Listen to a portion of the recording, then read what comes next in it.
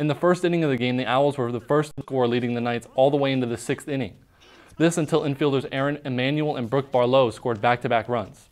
Head coach Renee Lewers-Galipsy says this win gives her girls momentum to play their next game against Wichita State.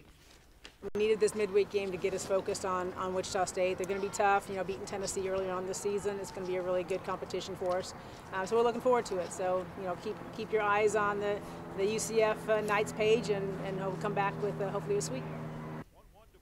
Coach Lewis-Galipsy says it's great for the girls on the team that have been struggling and now get an opportunity in the game to make an impact.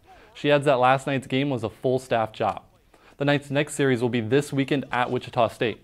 First pitch is scheduled for Friday at 7 p.m.